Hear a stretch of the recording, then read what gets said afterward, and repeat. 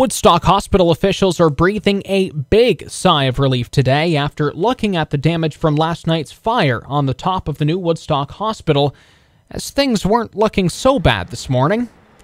The $599 million hospital under construction suffered only $50,000 in damage. 130 square meters of roofing and a small amount of siding was damaged in the blaze. Several 911 calls from citizens in the area alerted crews to the rooftop fire on the south side of the building, this happening just after 10 o'clock Wednesday night. The situation looked a lot worse at the time, with flames 12 to 14 feet high in the air being whipped up by strong winds.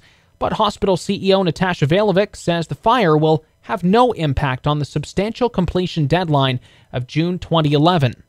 As for the cause of this fire, it's been ruled accidental and electrical, reportedly caused by a spotlight used by Alice Dawn to light up a banner on top of the building, a hefty price to pay for a little self-promotion.